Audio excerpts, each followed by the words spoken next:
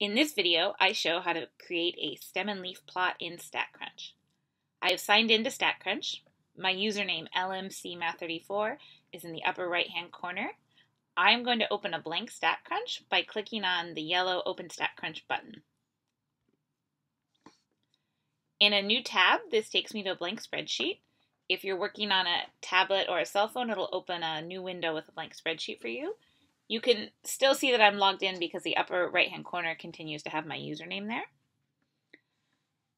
I am going to start by entering the ages of some family members.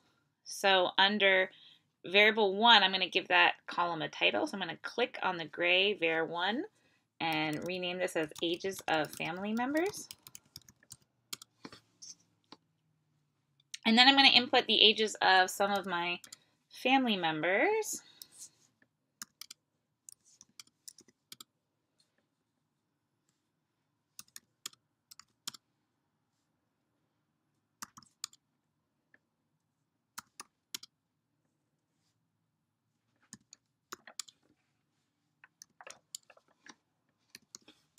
All right, so I've got some family member ages in here.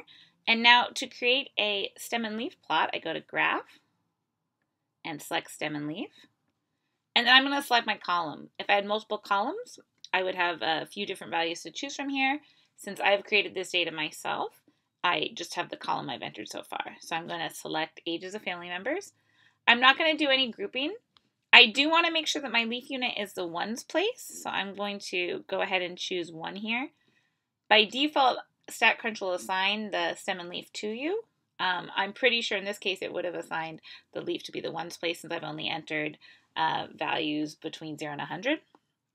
And then I'm not going to trim any outliers for now. We can come back and see if any of the ages in my family are considered outliers.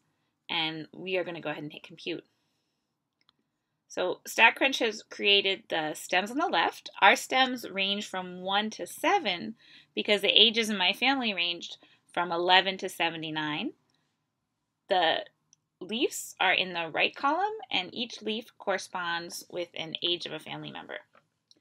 So you can see the family member who's 11 years old is represented by the 1 in the stem and the 1 in the leaf. The family member who's 14 years old is represented by the 1 in the stem and the 4 in the leaf, and so on. You can see the maximum value here is the family member who's 79 years old, represented by the 7 in the stem and the 9 in the leaf. In the stem and leaf plot here, we're counting by tens because each row corresponds with power of 10, 10, 20, 30, 40, 50, 60, or 70. So I'm going to also create a histogram for comparison. I'm going to go to Graph Histogram, select ages of family member, and then I'm going to make my bin width 10, and I'm going to start at 10 and hit compute. And if you notice, the frequencies of each of these bins corresponds to how far out each of my leaf columns goes.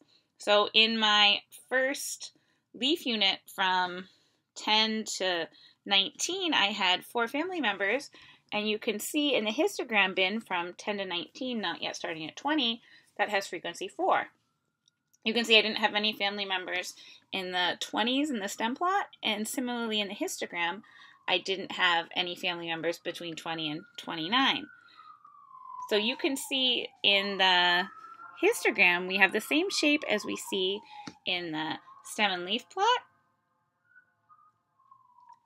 And the length of each stem, the number of leaves corresponding with each stem, corresponds to the frequency in the histogram. So I like to think about if I rotate my stem and leaf plot, which is especially easy if I've drawn it by hand on paper, it looks just like the shape of the histogram.